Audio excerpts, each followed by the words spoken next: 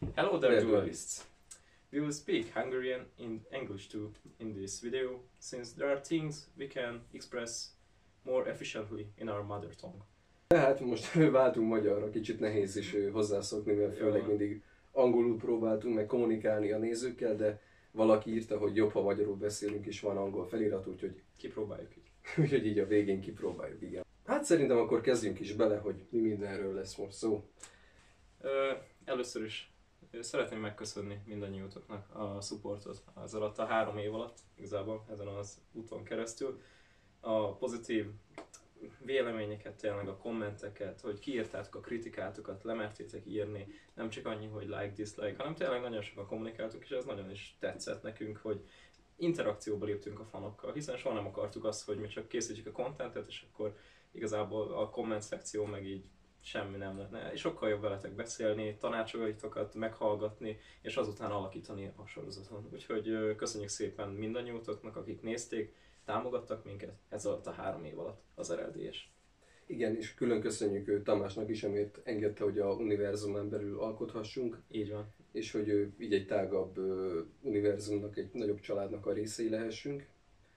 Azt pedig mindig külön köszönjük, hogy előbb Adrián is mondta, hogy mindig a részek mindegyik egy nagyjából ilyen 10 000 körüli valamelyik ennek a többszöröse, az elérése, és hogy a legtöbb videónk is egy 1000 emberhez azért eljutott. Még ha nem is nézte valószínűleg mindenki végig, de ennyi embert azért nagyjából mindig sikerült elérnünk, és ez nagyon nagy szó, mert amikor elkezdtük 3 évvel ezelőtt a kis Lego Duel diszkjeinkkel, akkor nem gondoltuk, hogy valamikor ez így ki fog nőni. Igen, egy ilyen, egyáltalán egy ekkora közösséget el fog érni. Ugye arra a topikra rátérve, hogy miért döntöttük úgy, hogy befejezzük magát a fő sorozatunkat.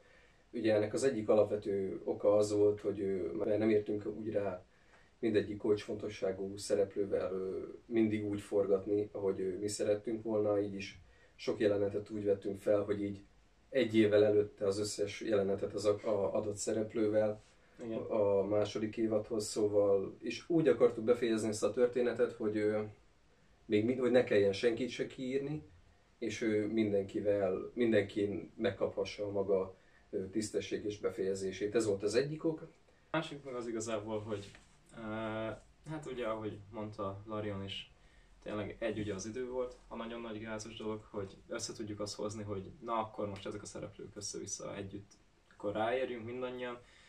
És igazából még személy szerint azt hozzátenném, mielőtt rátérnék a másikokra, hogy ez alatt ugye a 3 év alatt, amikor mi ezt még kezdtük, akkor gimnazisták voltunk. Sokkal könnyebb volt létrehozni forgatásokat, és igazából tehát a sorozattal is haladni. Hát mindegyen ugyanabban a városban laktunk, most igen, meg már nem. Most meg szétszóródva tényleg így, hát nem mondom, hogy a világban, inkább az országban, de így is elég nagy távolságok vannak, és szerintem körülbelül egy ilyen évi 3-4-szer, ha sikerült találkoznunk, és ez gimnazistaként még az elképzelhetetlen volt, most sajnos már hát ez a valóság, úgyhogy ezzel kell dolgoznunk a sorozat alapján. Más projektekkel is szeretnénk foglalkozni. Mint ahogy például Larion barátunkat Star Wars fanfilmbe, egy elég komoly, nagy költségvetésű Star Wars fanfilmbe vitték, biztos, hogy képeket majd látunk róla. Mint ugyanúgy nálam is például az év végén volt egy történelmi jellegű kisfilm, amiben statisztaként szerepeltem például. Úgyhogy tényleg szeretnénk saját magunk is rendezni és forgatni másféle filmeket, de erről majd is beszélünk majd a későbbiekben. Igen, úgyhogy most kínálkozott rá egy lehetőség, hogy szépen lezárjuk a R.L.D.S-nek a történetét, anélkül, hogy az erőltetettnek vagy elkapkodottnak tűnjön, és éltünk ezzel a lehetőséggel. Ugye, ahogy Adrián is mondta, ugye a munka, az egyetem, illetve én még az egyetem mellett másodállásban egy helyi televíziónál és részmunkaidőben dolgozok vágóként is, operatőrként. Ez is az egyik oka annak, hogy például kevesebb idő jutott arra, hogy a Yugioh-val foglalkozzak, aminél ahogy előre haladtunk, úgy egyre több időt igényelt egy rész elkészítése, és ugye nyilván nem akarjuk, hogy a minőség rovására is menjen ez a dolog. Hát most a következő nagy tervünk, ami ilyen, ez most nem Yugioh, de majd arról is fogunk beszélni, szóval ne kapcsoljatok el, de most a következő tervünk az, hogy leforgassunk egy jó minőségű, egy rendes, majdhogy nem mozifilm, vagy egy Netflix, vagy egy sorozat színvonalú történelmi filmet egy nagyon híres magyar költőről, a magyar nézők feltétlenül ismerik is, vagy hát nagyon remélem, Petőfi Sándor, és róla szeretnénk az ő fiatal korából egy szeretet szeretnénk megfilmesíteni. A külföldi nézőknek annyit szeretnék mondani, hogy egy nagyon karizmatikus, egy nagyon jelentős és egy kalandos életű költő és szimbolikus szereplője a magyar történelemnek. Róla szeretnénk egy nyelvezetben, korhű díszletben, korhű ruhákban egy olyan kosztümös filmet készíteni, ami új kihívásokat jelentene. Ez egy összetettebb folyamat lenne, mint a websorozatoknak a készítése. És ugye, és ez nem is az első alkalom lenne, hogy ehhez a témához nyúlunk, mivel még jóval a Yugioh előtt, 2014 körül, már lassan több mint 5 éve, Igen. már csináltunk az akkori kis technikánkkal egy ilyen filmet erről a költőről. Akkor is Adrián játszotta a címszereplőt, ugye most is. Itt is van mögöttünk egy párnának költő, meg lehet nézni. Nagy a hasonlóság, és hát mi se leszünk már fiatalabbak, szóval amíg még van rá lehetőségünk, addig szeretnénk ezt a lehetőséget megragadni. És igazából ezt a projektet is úgymond kiteljesedni vele. Mert ugye volt régen ez a említett ugye Petőfi sorozatunk, amit szerintem ahhoz képest, ahogy ugye elkezdtünk, és amilyen hát úgymond anyagunk és úgymond tőkénk volt hozzá, szerintem ez egy nagyon, nagyon is quality minőségi film lett azokhoz az alapokhoz képest. Úgyhogy szeretnénk igazából azt is magunknak is ugyan bebizonyítani, hogy ennyi év alatt mit tanultunk, és egy rendes felszereléssel bemutatni, hogy na most ezt így, én is nyilván azóta komolyodtam, nőttem, lehet hihetőbb is talán majd a színészi képességem, és ugyanúgy a technikai részén pedig ugye ki szeretnénk próbálni, hogy képesek vagyunk egy olyan minőségi sorozatot legyártani, mint ahogy például említetted egy Netflixes. Igen, tehát hogy ki tudunk-e törni ebből a websorozat készítés kategóriából. Aztán meglátjuk, hogy hogyan sikerül. Visszatérve a Yugiohra, remélhetőleg még velünk maradtatok, még mindig vannak történetek, amiket el lehet és el is kellene mesélnünk. Bizony. Ott van például ugye a régen beígért sorozat, animációs sorozat, az R.L.D.S, ami hát valószínűleg olyan formában, ahogyan azt szerettem volna megvalósítani, nem fog megtörténni, mivel eleve az előzetesnek az elkészítése, tehát ez több hónapos munka volt, és egy 5 perces anyag készült belőle, szóval sokkal inkább egy ilyen limited animation, tehát egy ilyen nem annyira részletes kidolgozottságú animációkkal, de mégis úgy, hogy ne legyen gagyi.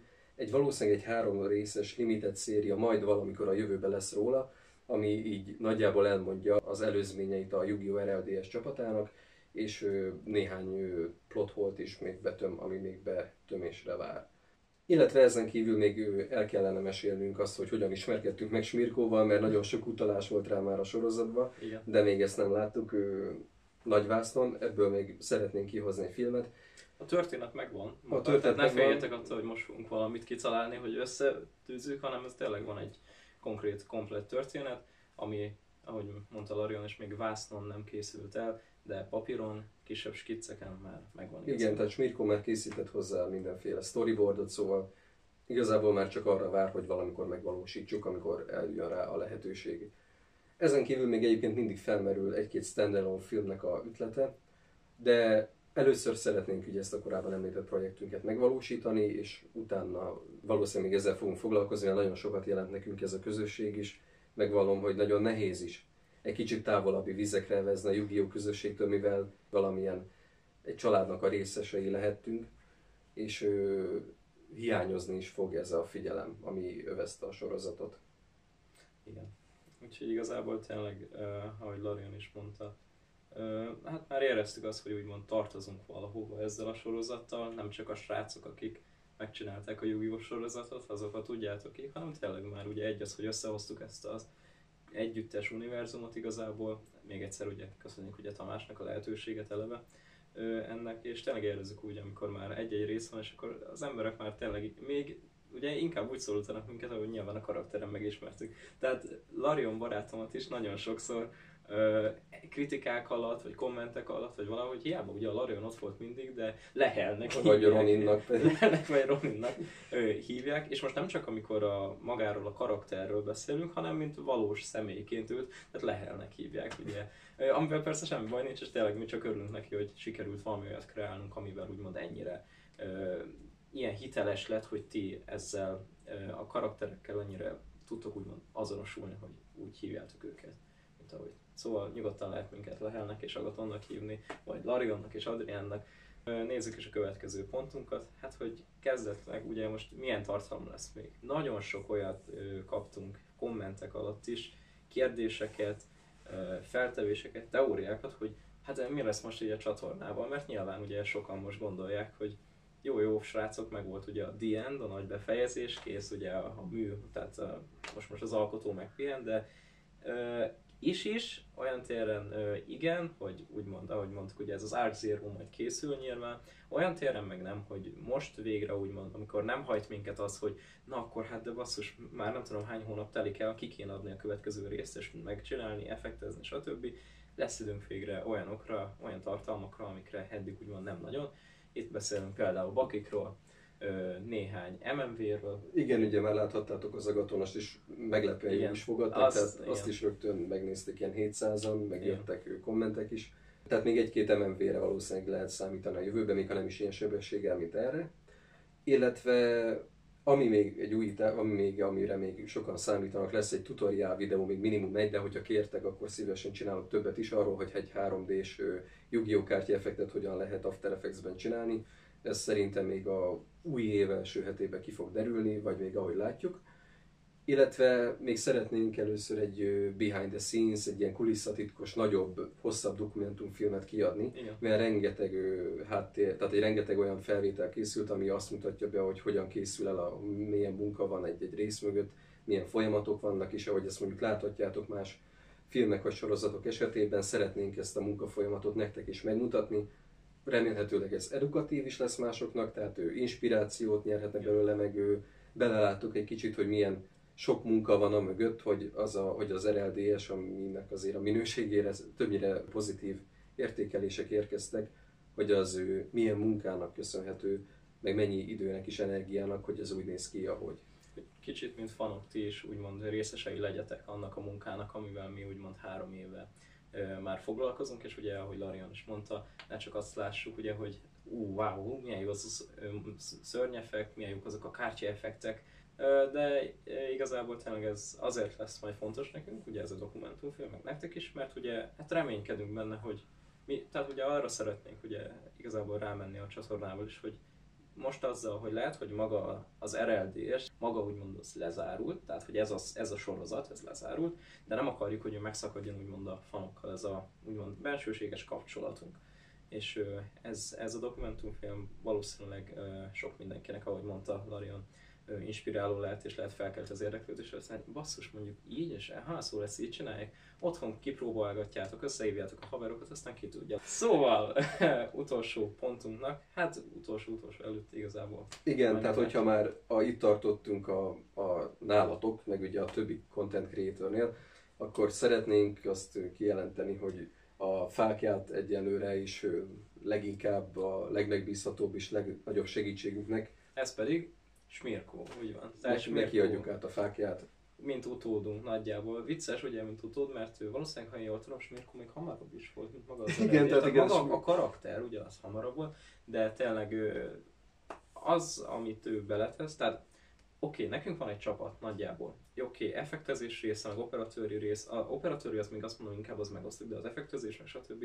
Az itt van mellettem az ember, Larion, tehát azt tényleg neki lehetne köszönni igazából.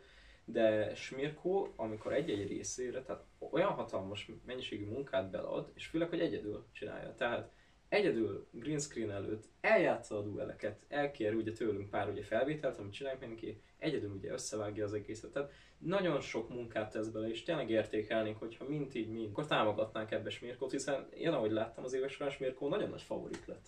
Nagyon Smirko ezt stillelte a show-t, és szerintem ő abszolút tudja is továbbvinni a R.L.D.S-nek a szellemiségét, az attitűdjét is, és ő megérdemelné, hogy több szereplője legyen, akikkel még jobban el tudja mesélni a történetét, úgyhogy ez a német nézőknek szól, meg a német rajongóknak, hogy remélhetőleg mielőbb, ahogy akkor majd Smirko el tudja mesélni úgy a történetét, minél több szereplővel, ahogy az megérdemli, hogy elmeséljék.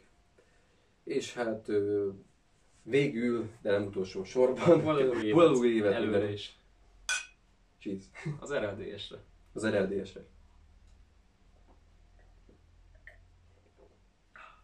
The End.